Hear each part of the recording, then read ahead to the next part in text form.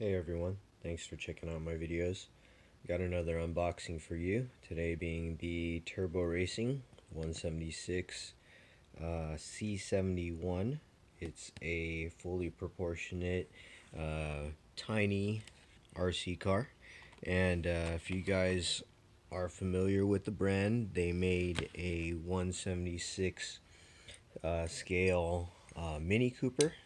I think that one was all-wheel drive. I did hold out on that one for a while, but when this came out, I just couldn't resist because it comes with the RX7 FD body, which is one of my favorites. Check this out. Got the red, yellow, and white. It is fully proportionate. It is supposed to have working lights, which is really cool for something this small. Here's a shot of the details and some of the features on this. So very cool, really excited. I believe this is supposed to come with 2 extra bodies, which is cool for you to paint and customize. Got the instruction manual for the car, instruction manual for the remote. These remotes, Turbo Racing makes these remotes. I'll show you in a bit. And man, very cool. So 2 extra gray bodies, I guess. Very nice. And even the spoiler and light kits, which is really cool. Man, this thing is pretty nice. But anyways, here's the yellow one I picked up. Man, it's pretty awesome.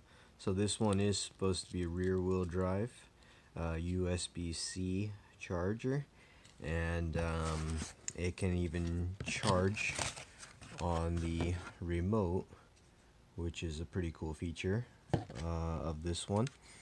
I'm assuming, yep, pops up from this little switch on the bottom right there. And yeah, very cool. The headpiece attaches on. What's nice about this Turbo Racing TX is that it's got the dials instead of the buttons like the older model had. Yeah, otherwise very cool. Even give you an extra USB-C cable. But aside from that, this is what comes in the box, so I'm excited. Now going back to the other model that they sell, the Mini Cooper. Just recently I noticed that they do sell them